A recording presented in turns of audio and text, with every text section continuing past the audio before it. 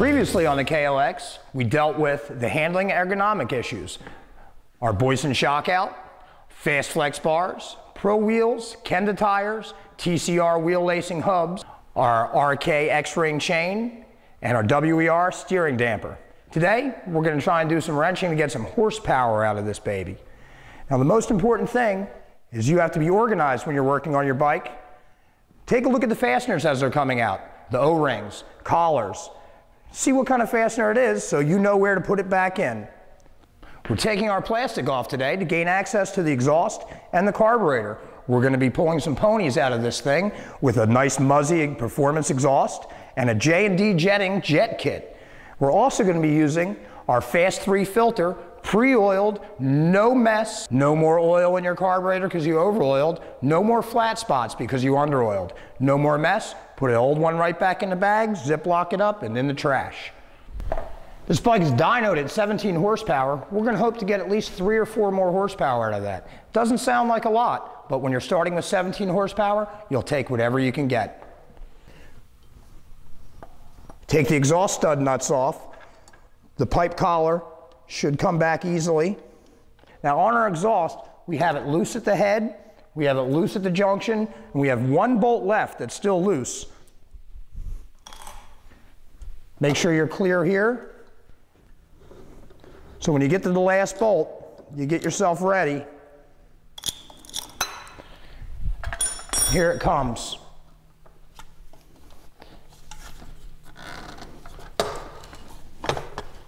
Little twist, and we're free. Muzzy's high performance tuned stage pipe, much more attractive. Now they usually come in several sections, so we're going to lay it out next to the bike as we see it's going to go on.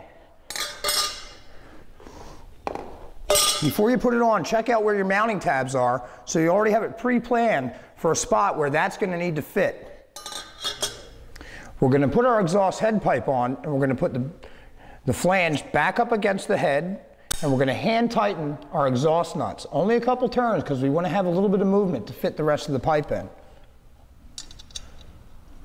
It's very important that you have the pipe fully flush against the gasket in your head. Hand tighten them only a couple turns, and then we'll come back here to the rest of the exhaust. We'll start lining it up. Now we've got our exhaust on here loosely. We're going to put our canister on. We slide it on, check its fit, check the alignment with the mounting hole, check our clearances, make sure the exhaust isn't resting against your air box or any frame. We don't want any rattles, we don't want any wear. Check it out, nothing's hitting, everything's clear. You want to remember, this is a dirt bike. It's going to be under extreme conditions, so we want to make sure nothing's rubbing because it'll be a hole before you know it. You have all your mounting bolts in, hand tight, and we start at the head.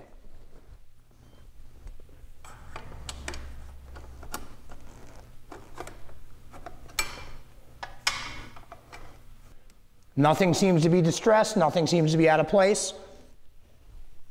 We can go ahead and tighten up the next mounting bolts. Start from front to back. You really do not want to start your bike up with the new pipe on unless you have your jet kit properly installed and your air filter properly installed. Lift off our tank. Be sure to take note of all the hoses. We're clear.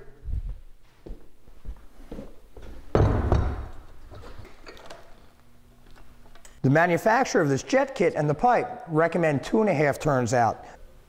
All right, now let's get at those jets. Here's our main jet. This is our intermediate jet. This is our primary jet. We're going up from a factory 118 jet to a 130 main jet that will fatten it up just right to complement our Muzzy exhaust and our Pt4 filter. The last link in our chain of performance is No Toil Industries pre-oiled air filter. And here we are with our finished product, our fully modified KLX. Lots of performance products packed into this baby, including our XGX graphics kit. And a little bit later on, we'll be tearing it up in the dirt and on the dyno.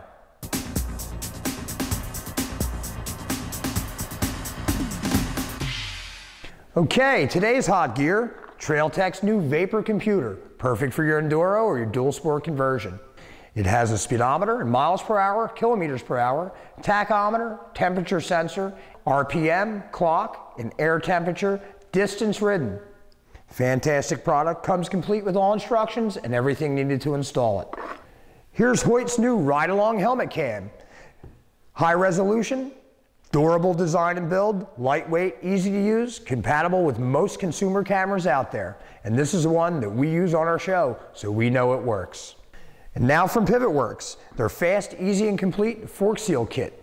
Exceeds OEM specifications, and they make them for virtually every bike out there. So when you go to your dealer to get your fork seals, ask for Pt4.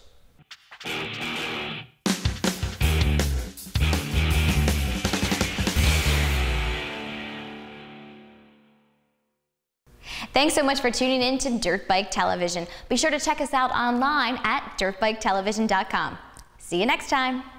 The tachometer, temperature sensor, air temperature, and many other functions that you'll never ever use. I can't say that. PremierGross.com. Compatible with most consumer products out there. Nah, that sucked.